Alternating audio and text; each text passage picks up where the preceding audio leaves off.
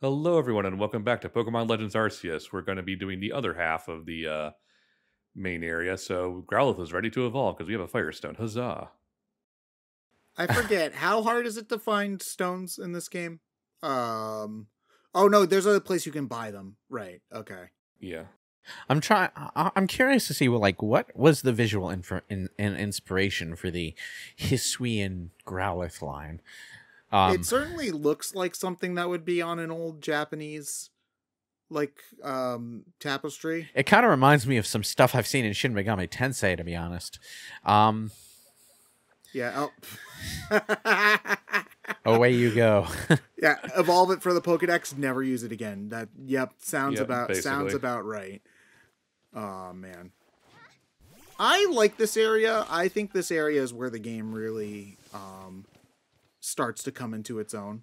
It's like one of the better water areas actually too as well, because there's a lot of stuff to do on the water too. Like there's a lot of tiny islands to explore and like rock formations with stuff on them and all sorts of stuff. I think this level gets a TED thumbs up approval sign thing. Something to slap on the back of the box. Ted, thumbs up approval. Ted thumbs Approval up. sign thing. The thumb up, a little tattoo of a face of Ted. So far, one thing I will say is that it does look like the game doesn't have quite as much environmental diversity as Scarlet and Violet. Not, I mean, in terms of obviously it's a swamp level, a forest level, beach level, but like when you turn the beach off screen, it looks like the forest area. Whereas like all the regions in Scarlet and Violet were pretty geographically diverse. I don't know how much that is them trying to base these areas off of Sinnoh locations, and how much is this just like a lack of time. Well, I mean, it probably is a bit of a budget thing, to be honest. A lot of expansive RPGs will end up reusing assets over large areas. But, like, even in a Bethesda production, when you play Skyrim, there are different regions that'll have their own unique look and feel. So... I mean, graphics are also clearly not this game's strong suit, and this is, been said about every Pokemon game. Graphics weren't Scarlet and Violet's strong suit either, but they did. Sword and Shield. That's what Ted's getting at. Like, it's been like the one consistent complaint of Pokemon since it went 3D. Well, not even 3D. I would say HD. I would say 3D. When it went 3D, I think there was a bit of rumbling about X and Y, but Sun and Moon for the 3DS looked gorgeous. Yeah, it basically looked like a handheld PS2 game, which is all anyone ever wanted from a goddamn 3DS game. And I mean, even in X and Y, the overworld looked kind of, but the Pokemon models all looked cool. The Sapphire and Ruby remakes fared better than X and Y, I think. In most, I mean, I was gonna say in most cases, there's like a pretty vocal contingent of Omega Ruby Alpha Sapphire haters. I don't understand why, but you do, you guys. As someone who doesn't have a horse in this race, my best understanding of their argument, and I could be wrong, so I'm gonna take as much responsibility off of my words as possible here. A lot of people were upset about the content from Emerald that didn't make it into the game. Like, the Battle Frontier was apparently scaled down significantly, was one thing people were upset about. Right. That sort of content I can understand, because that's like, modes and stuff that could be transplanted into the game regardless of Emerald context. But I don't think anybody was mad about like that the story wasn't exactly like Emerald's, because honestly, I think that so Gen 3's story's bad no matter how you slice it. It's just not very good. But the idea that which team's the good guy and which team's the bad guy is different on which cartridge is interesting, at least. And Gen 3 just kind of makes them both assholes, which I suppose is more accurate, but it's not as engaging. The thing about Emerald, though, is that it has this weird element of being not quite a sequel, but also a counterpoint to the other two versions. Like, certain characters are in different situations. There's a different champion. and that different champion was a supporting character elsewhere in the game. Oh yeah, that was such a weird change. It's interesting because it's the kind of stuff that banks on you already having played the original version, but it kind of loses its impact if you don't have like if they were going to remake Emerald version, they would have to remake Emerald version after remaking Ruby and Sapphire for it to work. That's a good point I never really thought about, because I mean, yeah, people are sheep and they will buy the same game twice because it's Pokemon. I know, like, I did up through Sun and Moon. Through Sun and Moon, like, I bought Ultra Sun and Ultra Moon, even though I, A, didn't really need to, and B, the story mode's worse, so I probably shouldn't have. Anyway. You know, I'll give the multiple versions thing a bit more of a pass when it's still on a handheld, because having your own version of a game that you can street pass people with and play random people that you meet at a convention or whatever, that's fun.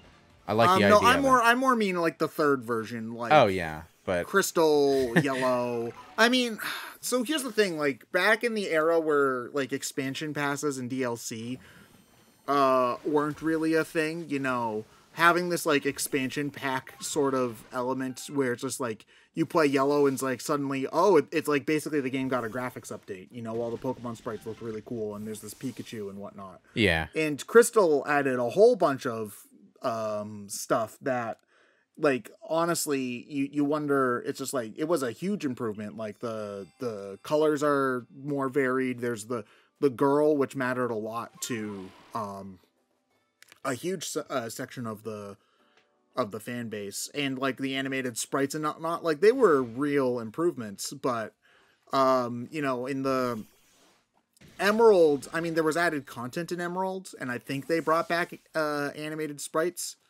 but that was also a thing of like, why did they have to bring that back? Why couldn't the sprites in Gen 3 have just been animated to begin with? You know. I think Emerald was the first case, where it felt like, oh, this isn't just the definitive edition of the game. This is a version of the game you would have need to have played the first version for the changes to matter. Yeah. And it kind of rode the line between what we consider modern DLC and an expansion pack, which at the time would have been a retail product on its own. Oh, yeah, that's true. Because, like, at the time, if you bought, like, the StarCraft expansion pack, that's like a $30 disc. That does nothing if you didn't already own StarCraft. Yeah, StarCraft, Baldur's Gate, and Neverwinter Nights, the Elder Scrolls games, they used to sell stuff like fucking Shivering Isles in stores on the shelves as a separate disc, believe it or not. If you were ever into stuff like Duke Nukem or Doom, there were so many like unofficial expansions where people were effectively selling their own fan games using the engine, and you could just buy them. Yeah, and like hell, even fucking Tomb Raider got in on the fun on PC. They had those anyway. For Tomb Raider too. Yeah, on PC only though. The PS1 versions didn't get these, but there are these whole massive level packs for the old Tomb Raider games that really test skilled players with some devious level designs. You don't even get them on Steam if you get the Steam version. You have to go and hunt them down online nowadays. Were they are really official good. Or were they? They were official. They were official. Huh. Although there are level packs, there are level builder tools available to fans officially, so there are a lot of fan made level packs as well. But the actual like level packs I'm talking about, which are I think they're called Unfinished Business, are like their own level packs, sort of like as expansion packs to the official game. It's fun shit. I recommend, like, if you ever get into classic Tomb Raider, look that shit up. You will not be disappointed. Man, there's just, I don't know if I'm ever going to have the time or interest, though. And that's not to be dismissive of your hobbies. Like, it's just, there's so many different games and stuff and, like, books I want to read and whatnot. I feel like I'm so much more choosy about what I spend my time with. It takes a lot of dedication here in 2023 to go back to an old-ass tank-controlled platformer like Tomb Raider and actually get dedicated to learning how that whole movement system works, because it goes against the way you instinctively try to move in other games, right? and you have to dedicate some time to practicing and getting a feel for it. Say tank control platformer, and you mentioned Tomb Raider. I don't know why, but my mind just immediately went, yeah, Croc's my favorite baby's first Tomb Raider. It kind of platformer. is. That's what the backpack is. Yeah. The backpack is a Tomb Raider reference, you know. The back, yeah, that's right. They're related, don't you? But know? like, it's like there's a lot to getting into Tomb Raider. You have to get a feel for being able to glance at the level and just instantly know based on the grid-based layout how far you can jump, you know? Like, how would you recommend folks play the original Tomb Raider nowadays? Like, would you still say like PlayStation 1 release? No, I would say I would say No. PC with some smoothing mods to make it look less ugly. Yeah, because I was like, because Christ, that game is ugly. But the main reason to play PC is that you can save anywhere. The PS1 version had this sort of save crystal system where you would walk into a crystal and you get to save, and each crystal would work exactly one time. So no. so like if you feel confident about your skills, then you might want to play the PS1 version. But you know, while you're still getting into it, the being able to save scum every jump that worries you is definitely going to help.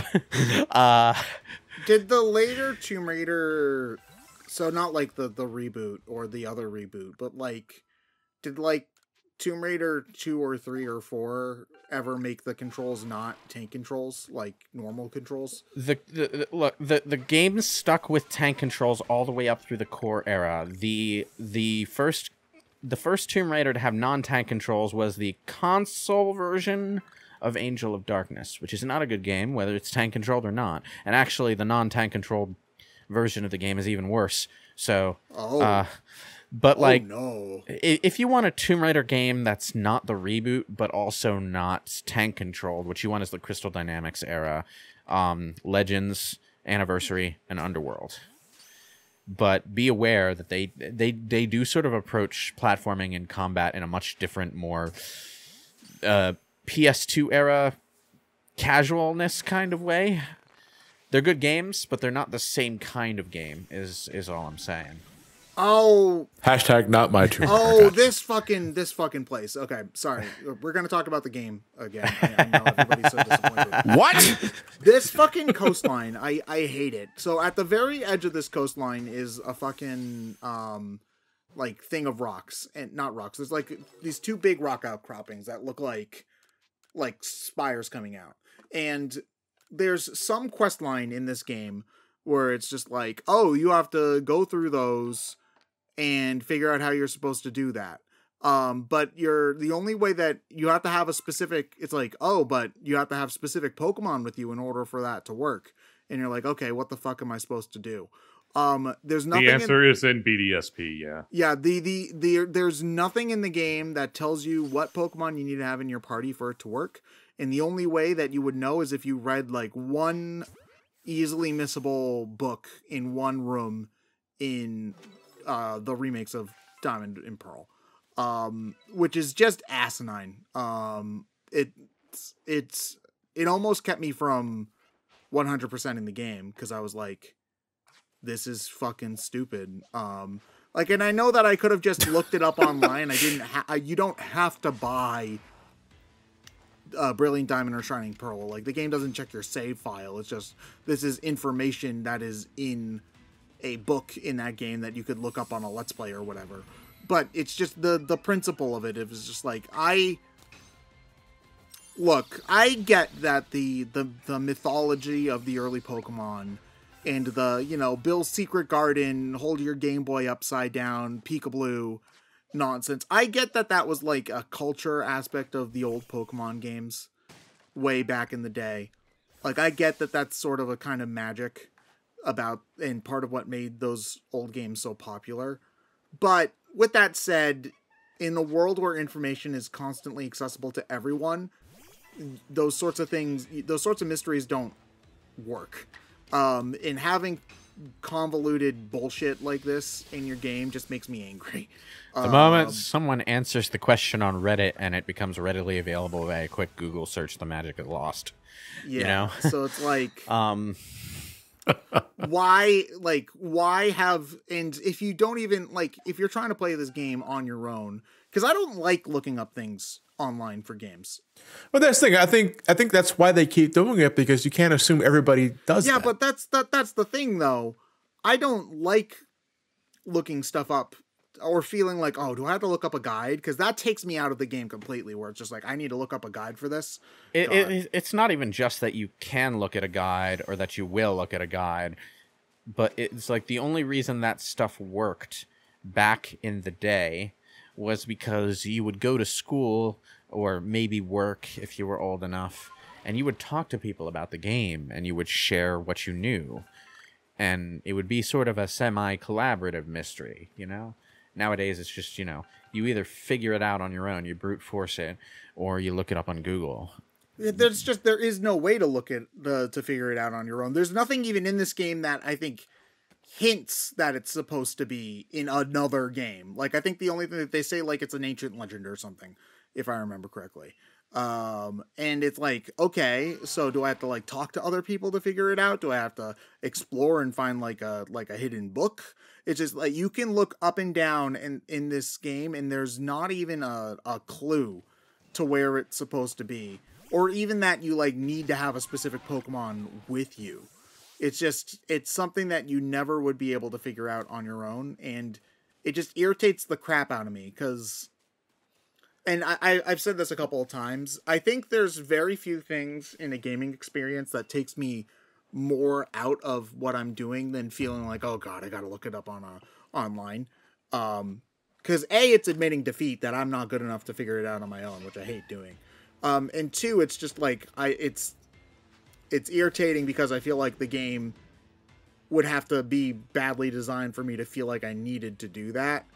And B, it's just like, okay, I'm stopping what I'm doing and going on the internet and looking up. I'm not in the mindset of playing the game. It irritates me. Stop doing it. Are we talking just in general, or are we talking about when you're trying to do, like, an optional side content, that sort of thing? I would say it's definitely much more irritating when it's mandatory. It's just like, I can't figure out this mandatory puzzle. But even then, it's just like, the game has to have failed to make me want to look it up online. Because if I'm getting into a game and I'm, like, really in the headspace, I want to figure it out on my own. And so even if it is optional content, the fact that you frustrated me so much to the point where I feel like I need to look it up is a failure to me. And I mean, granted, also I am dumb. Sometimes I can't figure stuff out and I do need to look it up, but there's also, I'm also self-aware enough to get to the point where it's just like, okay, this is a me thing. I can't figure this out. Let me look up the answer so I can keep going, versus... I guess I look at it more of as an economical viewpoint, where if I gotta look it up in a guide, it's just like, oh, whatever, I don't want to waste too much time on this. Yeah. You know, I'm genuinely curious to proceed and see how this event unfolds, but I'm not losing too much sleep if I can't figure everything out myself. It's not a matter of you not being able to figure it out personally. It's more a matter of, if you can tell that in the game's design there is no way to figure it out, and that you have to look it up, it feels cheap. Well, you should have just bought our other games, idiots. It's like, there's a difference between you voluntarily deciding that you don't want to take the time to do something, and you not being able to do something no matter how much time you put into it. There's also the fact that even if you did buy Brilliant Diamond and Shining Pearl, you have to have found that book in that game, which you might not have. You know, you might not have gone into that building or checked that bookshelf. And then B, you have to remember that happened, because the game came out something like 3 months before this other one. You know, so you have to remember that random, like, piece of dialogue that you read 4 months ago if you're playing this game as intended. So yeah, no, it just sucks. I hate it. Yeah.